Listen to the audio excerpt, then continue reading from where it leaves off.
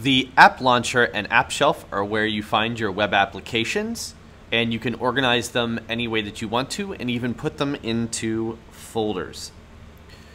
One of the first things you can do is you can change the location of the shelf. So if I right click the magnifying lens in the lower left hand corner, I can change the self position. So I can do the left side of my screen, and you can see now that the system tray and the app shelf are on the left side. If I right click again, I can change that position back to the bottom. So you can move it to the left, right, or bottom of your screen.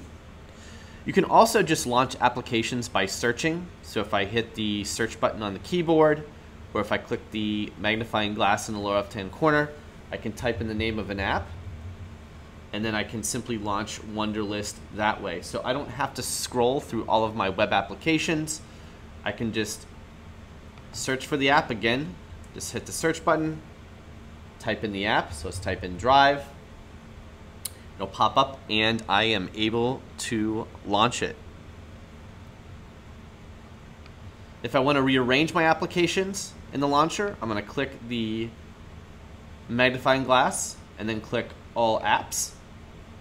And I can drag and drop these, so if I want to move the typing club, I can move that over, or if I want to move my Kindle Cloud Reader up into a different row, I can simply left click and drag and drop. You can also put these into folders, so if I want to put Wunderlist together with Google Hangouts, I just drop it right on top of the other app. That creates a folder, and now I can drop WeVideo in there.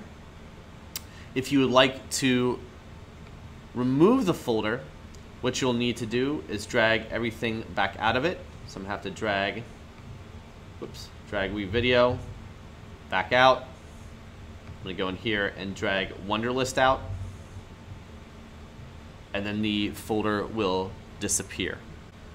You also have access to Google Now, so if I click the button to go back to the main app launcher screen, I can click down here where it says Weather, and any of my Google Now cards will appear here. So if Google Now is enabled for Gmail, I can see any upcoming flights that I have, any hotel reservations, rental cars. In this case right now I just have weather, but there are other cards that can appear. And the last thing that I'll demonstrate is the calculator and unit conversion. So when I pull this up, I can actually do math. So I could do 7 plus 230, and it will give me the answer. So that's 237. And I can also use it for unit conversion, so I can say 255 inches in feet. And it'll tell me that is 21 feet, 3 inches. So those are just a few of the different ways that you can play around with the app shelf and app launcher.